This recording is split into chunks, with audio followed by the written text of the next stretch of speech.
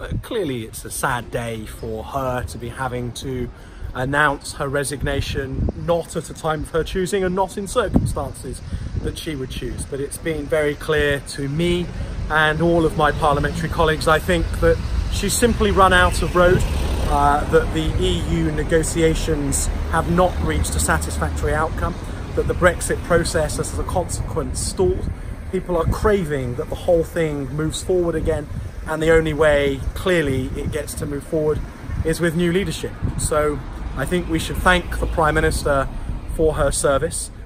There can be no doubt, even amongst her greatest of detractors, that she has had to try and steer this country through extraordinarily challenging political times, and I personally thank her very much for all of the effort that she's put in. But we now need a new Prime Minister, a new leader of the Conservative Party as quickly as possible, so that the country can move forwards.